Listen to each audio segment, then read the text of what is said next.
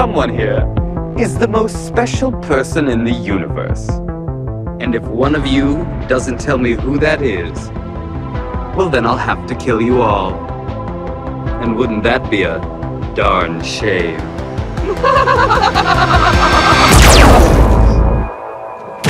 Oh, shit, it's Joshua. He's back from the past. He's got a beard now. I knew it. Everyone shut the fuck up and listen to Joshua. Oh, shit, it's Joshua. Back from the past! And he has a beard now. I knew it. Shut the fuck up and listen to Joshua. I traveled through 1,000,000 millennia.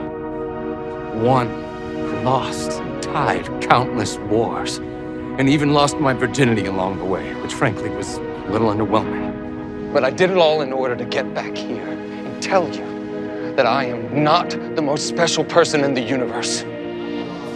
You are, Maggie. I knew it. The future is female.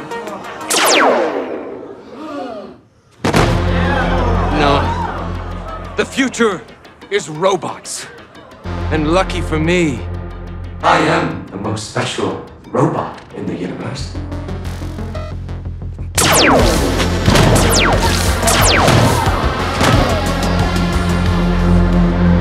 Pretty fucking cool, right?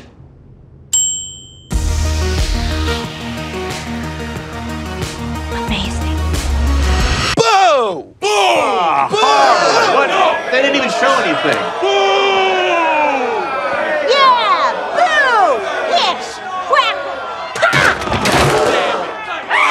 Please go and ruin the show in the last episode.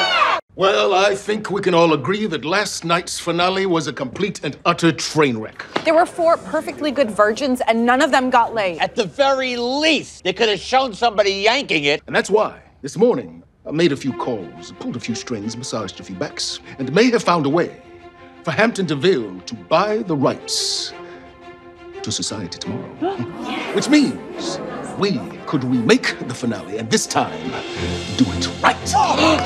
Jake, are you fucking kidding me with this shit? Hold on. Because to be honest, well, it is not a good deal. They're asking for $2.3 billion, which means we need to make some major sacrifices. No more free food for employees. We'd have to downgrade everyone's health insurance to, well, no health insurance. And we're talking about massive layoffs, at least 30% across the board, and no severance for anyone either. So, with all of that in mind, what do we think? Take the deal! Christian, for the love of God! Please. Okay, good, because I already did it. Yeah!